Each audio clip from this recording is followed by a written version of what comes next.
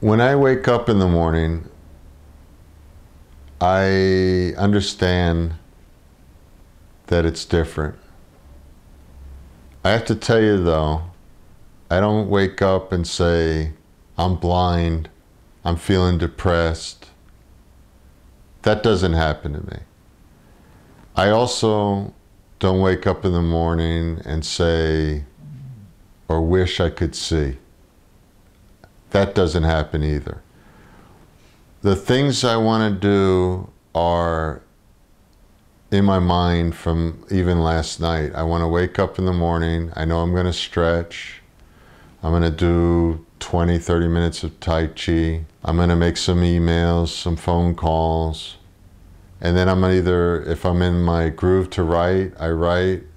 Or if I got a painting in my head, I set that up.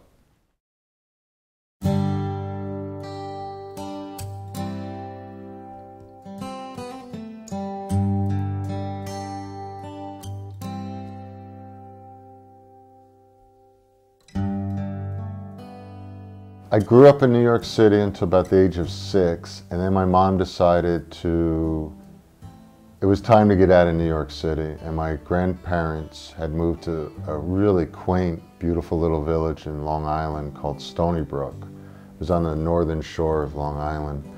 And so that's where I went to public school, first grade in Stony Brook. I played sports from there on in. I was running track and field, playing basketball in first grade through junior high school. I was preparing for a nursery school, and I told them there'd be a snack time, a nap time, and a play time. I prepared them completely, I thought. A week later he said, "Mom, you didn't tell me something about nursery school." And I said, "What?" We used to get the fire hydrants and flood the basketball courts, and so they would cover with ice. Instead of playing hockey, we'd play basketball on it. And we'd wear these big jackets and stuff, so if we fell, we'd slide on this, this extra cushion and padding. It was really a cool place to grow up. I didn't tell them the same children were going to be there every day. And think about it, we would go to the park, Riverside Park in Manhattan, and he would always have different children to play with. He never knew who was going to be there. So he felt that security, and I thought that was amazing that he was so observant a week. And he said, the same kids are there every day. I had a great childhood that was very athletic. I just grew up outside and played outside all day and ran all day and just really grew up a very healthy kid. When I went to nursery school and the teacher exclaimed how wonderful it was to have George in the class and what a wonderful job you and your husband have done. And I just gloated and thought to myself, yes, I can do it, I can do it. And we did it together. And we started playing baseball again, like we always did. And I started having trouble seeing the baseball in the grass. So the funny story was, once the ball, I could still see it, but once the ball would get real green, we had to buy another one, brand new white one. So that summer we had like rooms full of white baseballs. His father left us when he was just a baby. So consequently, I've been his mother and his dad all these years. And on Father's Day and Mother's Day, he gives me a card, which I appreciate. I think that's cute. I think it was a full summer, and the end of that summer, like I said, I don't know if I was 12 or 13. I might have even been 14, I don't remember. But Bobby threw me, we always just play catcher and pitcher. And he threw me a real hard fastball, and I didn't see it. Another time we went to church, and he said, I can't read the psalm numbers. And the ball went straight into the mitt. And that was the last time I played baseball. And I didn't know what was going on. What psalm numbers are there so we can sing? So there was these little hints, but it snuck up on him so fast that we weren't aware of it. I was about 9 years old when I had a very, very strange dream.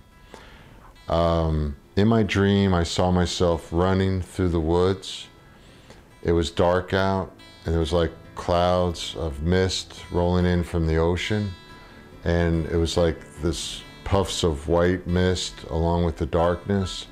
And I had to duck real low because the branches in the woods that were overhanging from the trees were cutting my eyes and face. And all of a sudden, like this huge dark cloud rolled in from the dream and went into my face and into my eyes. And it's like I woke up and I was screaming, "I'm going blind, I'm going blind, I'm going blind." Well, the teacher told me that he needed eyeglasses, so I said, okay. So we went to the eye doctor, and George was in there a long time. And the eye doctor came out and he said, "I don't think I can help your son. You're going to have to go somewhere else." I was shocked. And he recommended the Ear, Nose, Throat Hospital in Manhattan. And we made an appointment to go there.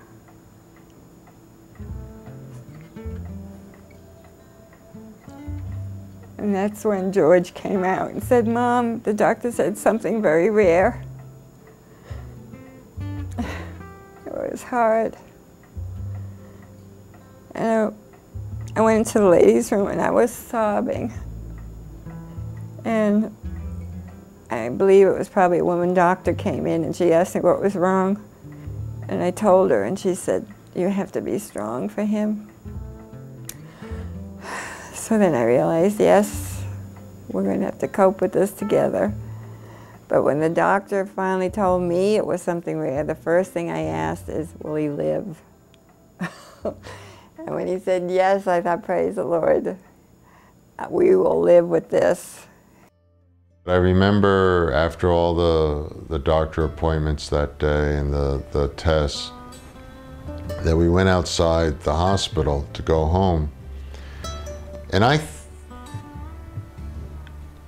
thought the world was supposed to stop for some reason because I was going blind. I mean, it's like, this was big news. When I went into the ladies' room, I looked out the window and I was looking down and I saw a basketball court. And I thought, he's not going to play basketball anymore. A lot of things started turning for me during that basketball season. I was having trouble catching the ball. I remember I had a lot of like twisted, bent up fingers, had a couple bloody noses. It seemed like the ball was like, instead of being able to see it from long distance, it was like coming to me real fast, like right in front of me, like maybe 10, 15 feet away. I started losing a lot of self-confidence. And I remember one time I went up for a layup and I got fouled. I got on the free throw line and I was bouncing the ball and I looked up at the hoop and it was blurry, it was gone. I looked over at the bleachers and I was looking for Mom and my girlfriend and I couldn't see them either. And I was almost like ready to cry or something. A lot of the kids that he played sports with and everything, all of a sudden didn't want to have anything to do with him. They didn't know if it was catchy or what. I remember my mom took me out to Long Island on the bluff there, and we looked at the full moon. She says, "Oh, look at that beautiful full moon. The man on the moon's face is real pretty." And I looked up at the sky and I said, "Where is it?"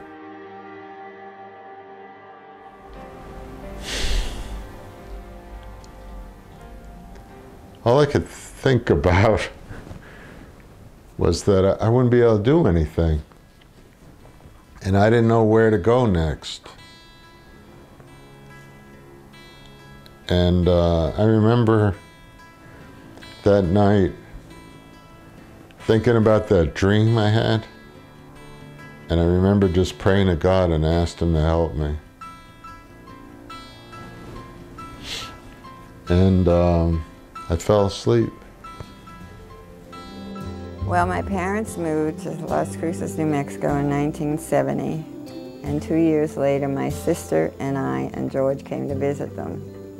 And George immediately said, "I can see better here. So much light."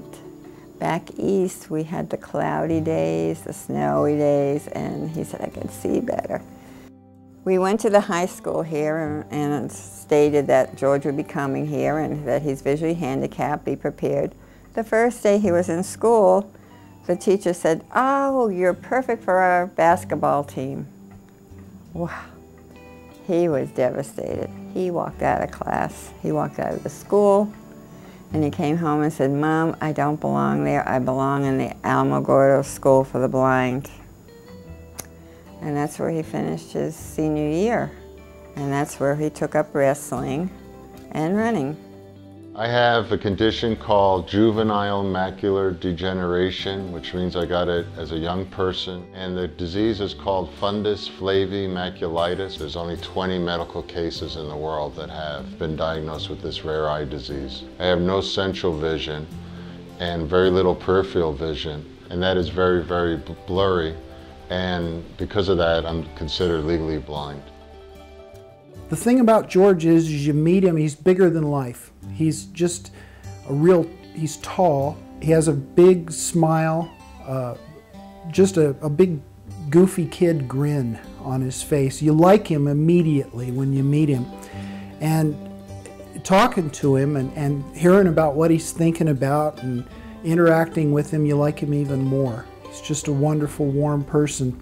As my world grew darker and I felt like things were closing in on me, I used art and painting as an expression, and I put on the brightest colors I could on a canvas so I could light up the world with the light that was inside my mind and the visions that I had inside my head that were dancing around and around. When I first met him, I thought, well, okay, a painter. And then I saw the images and I saw I've been out in the yard and witnessed his painting. He really does it. It's incredible work. It's very appealing. I think he's up to like 118 paintings that he's done just in the last few years.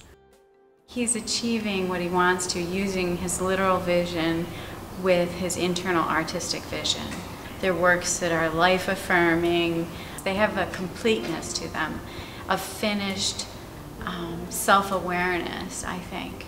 Well, I think it's a world of eyes and different colors all mixed into a crazy kaleidoscope. What I love about my paintings is they're real bright, they're exciting, and children to adults just come up and say, "Man, where did you get this from?" You know, I mean, this is like sending me off to another world, and it's full of bright colors, and it's surreal, and it's a dreamscape. It's cool. I think it's absolutely amazing that the artist is able to produce the quantity of paintings that he is still producing, the fact that he has macular degeneration. I'm a painter and I paint a lot of details in my work, and it's all about having good lighting to make sure I can see what I'm doing, but to know that he can't perfectly see what he's doing and he's still coming up with these details and just the vibrancy of his pieces. It's really amazing. Just look at the colors that he puts together. To me, it's just one big fantasy, and it takes me away from reality. Question I had for George was, so what if you could get eyesight back? And his answer to that was, as much as I insisted, no, that would be a crippling thing. I've learned how to live with what I have so well that restoring some sort of artificial eyesight would take away my vision. I feel that I am blind for a reason on this world, and that's to light up the world with these different types of visions that I see. And I'm really excited when people get really excited about my paintings. Then I started getting exposed to what he had written, and it's incredible stuff. His life is full of interesting, rich stories. The last 10 years I've been spending writing 6 or 7 novels Go ahead and let's read this one out loud and let's see how it goes. And they're about spiritual fantasies or allegories. They teach us things about love, hate, war, peace, that deal with overcoming obstacles in a dream world setting. That sense of adventure, of feeling of being on my own, is where I truly found myself, on a small farm with her parents and her brother Wallace. What I remember most about New York City were the tall buildings, the dinosaurs at the museums, and of course the Garden of Eden. As I crashed through the woods, I stumbled in the darkness. I could not see anything in front of me at all. I was all alone. In the darkness, I screamed out. A year after I went blind, I was invited to actually be a junior counselor for a summer camp for blind children. So I was a counselor there, and I met this girl, Debbie. She was about 9 years old, and she was totally blind. I walked Debbie down to the beach, and it was real windy that day. It was just her and I was guiding her, holding her hand. And she had real long, dark brown hair or light brown hair. And all of a sudden the wind just picked up off the ocean and threw her hair in back of her. And she turned around and asked me if I knew what color is the wind. That blew me away. I think what he's done is basically capitalized on his handicap. Instead of sitting in the corner and saying, poor me. He does not spend any time feeling sorry for himself, dwelling on the past. He has tried to cope with it and go with it. When he talks about the past, he's talking about interesting and fun and informative things that have happened to him, the things that make up his life. He doesn't dwell on negative things. He works toward some vision of where he might be 6 months or a year from now, and he works and he works and he works. And live with it and share with other people what it's like. And I think that's wonderful. I really appreciate what this little girl said, because if that's what it takes for her to live in this world of darkness, and just her imagination has taken her to this new level where the world, the wind, is just spinning around and around in a sea of colors, a rainbow of colors. I'd rather live in that world than live in the world of sight where it's just, okay, you know, there's no imagination, the wind is invisible, there's no color in the wind. What color is the wind opened up my mind forever. That was a huge turning point in my life. My best friend, T.G. Gibbs, who was a friend of mine at the blind school, he's legally blind like myself, died in a terrible motorcycle accident. Kept telling me that I wasn't doing anything with my life, that I was giving up, that I was a quitter, I was feeling sorry for myself. He kept telling me about this place called Chimayota, that I needed to come to the church and pray. He told me that I could be a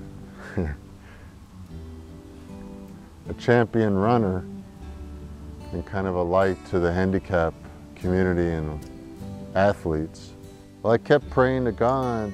You know, I didn't even know what I was praying for, a miracle or to get my eyesight back, or just maybe to, you know, do something with my life. I really don't know. It was like on the third or fourth day that I was here, I was inside the church, and by then I was about ready to go home. And I knew that I wasn't going to see. I just, you know, it wasn't like a physical.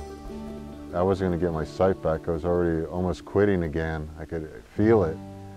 It was like the church was dark inside, and all of a sudden somebody turned on a bright light, and it surrounded me, and it was like bright lights, and it was warm. And there was people in wheelchairs and blind people trying to touch me, and I said, no, I can't help you. I can't even help myself. I started seeing myself running toward the light.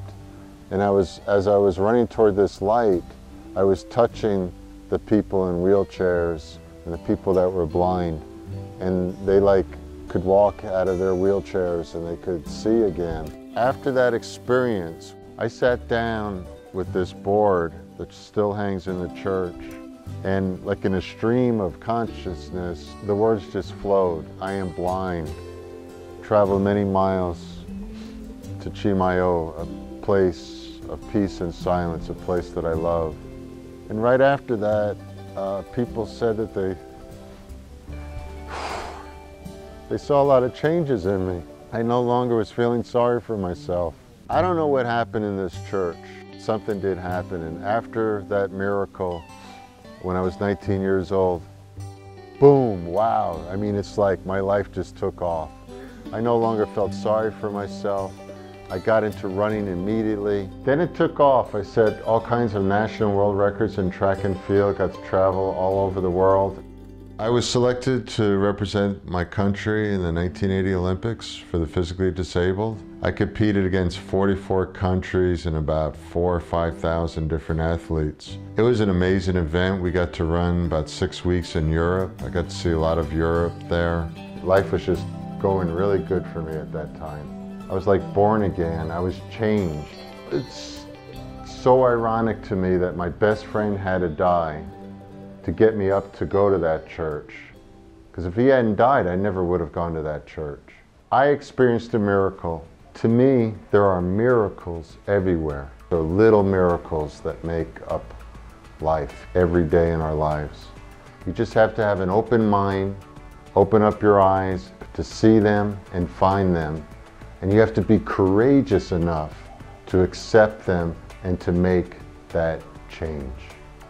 George is the kind of guy that, by golly, if he knows where to go with something, if he knows what it is that he wants to accomplish, he'll insist.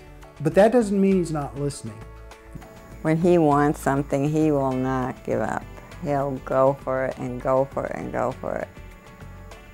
And I admire that quality in him. He's kind of relentless because, frankly, he has a lot of time on his hands. A lot of us take for granted that we can read a book or watch TV or do the things that we all do to occupy our time. When George is alone, he has his work. What I want people to get out of my life story comes down to one word: persistence. You can have all the education in the world, you can have all the talent in the world, you can be a genius. But if you're going to overcome obstacles, if you're persistent, you will reach your dreams and accomplish all the goals that you have set in your life. As long as you're breathing, you have a chance to be somebody and to do something great in this world. You know, if you would have told me, I'm going to go blind at 15 and get back into athletics, I just would have said, not me. This isn't going to be the path I'm going to take in my life. I wouldn't replace it for anything. A lot of people ask me, what would you be doing with your life if you could see? And I tell them, well, I don't know what I would be doing, but I wouldn't replace what I'm doing now. That my artwork sells and is shown all over the world, to me is like, if I could see and paint, I would paint what everybody else paints. I'm not interested in that. I run, I'm 50 years old and I still run every other day. And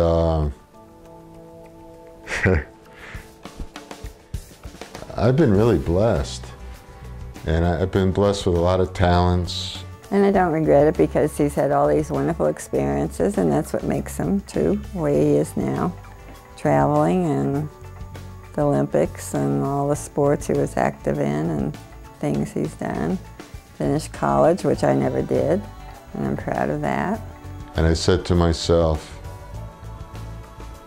from here on in, things are going to get better.